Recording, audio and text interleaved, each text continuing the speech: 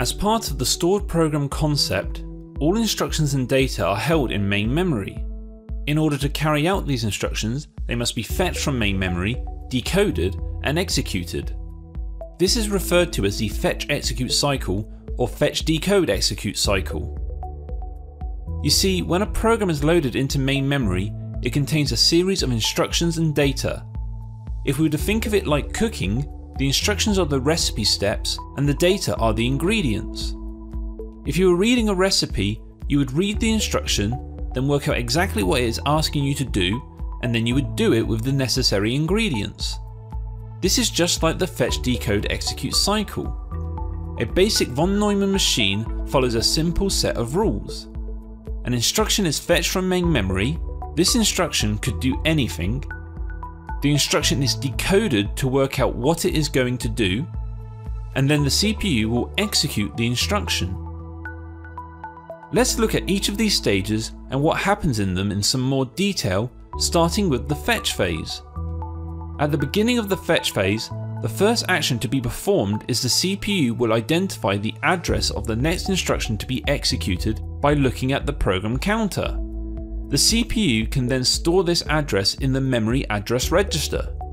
Using the address in the memory address register, the CPU will fetch the instruction from main memory in the address location.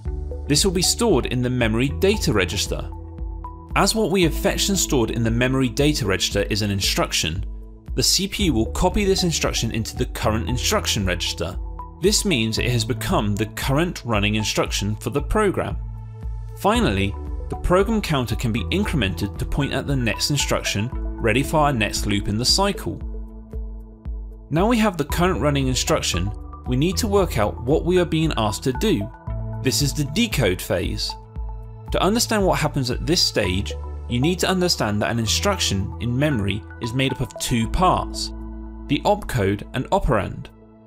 The opcode is the actual action that the CPU will be performing. The operand is the data or memory location of the data that we will be performing the action on. Now obviously, something like 0010 is meaningless to you and me. We need to figure out what operation 0010 is actually referring to. We need to decode it. The part of the CPU that decodes instructions is the control unit.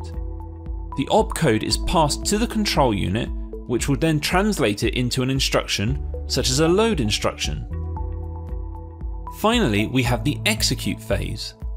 This is the slightly awkward part of the process, as the steps involved with the execute phase depend entirely on the opcode in the decode phase.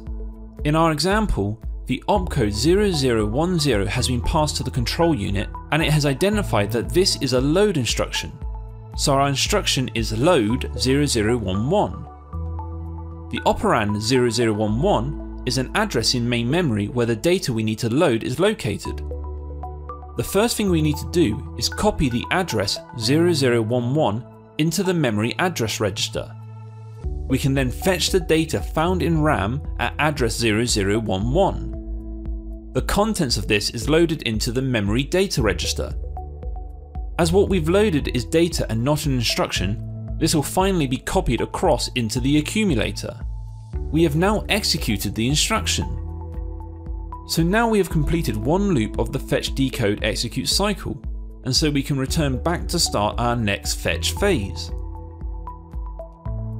So, instructions in main memory need to be fetched, decoded, and executed.